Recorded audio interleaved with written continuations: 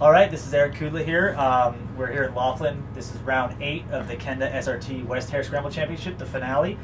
We have Kevin from Darkside MC and Bob from XMC. They actually got together to put together this event and be co-sanctioned with both MRAN and AMRA. So it's going to be a big event. We've already got 210 pre-entries. So this is our first time to Laughlin. This is our first time working with the two clubs.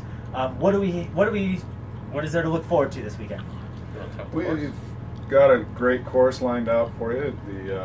The AB course is going to take you an extra 13 miles beyond the 14 loop for the C course.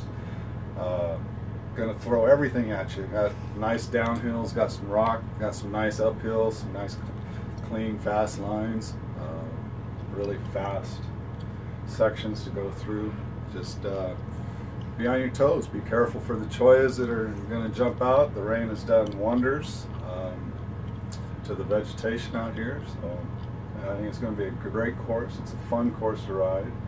Heck yeah! All right, so and you told us a little bit about the AB course. Can you tell us about like the minis and the youth? Yeah, we have a great course for the 50 riders. People spend almost the entire day today creating the 50 course. It's about 2 miles long.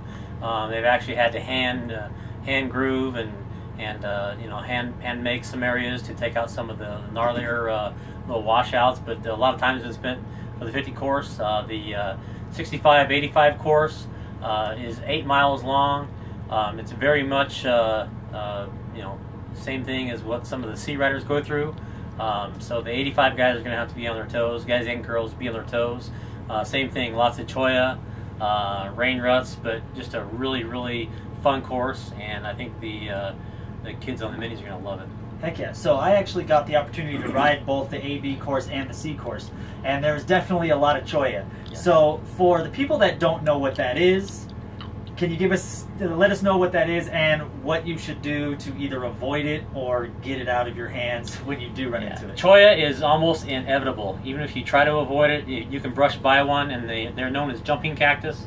And so they have barbs that will actually go in your skin, and when they go in your skin, when you try to pull them out, it actually makes them embed farther in your skin. So in the event you get a choya ball on you, the best thing is to take like a pick comb and try to flick it out.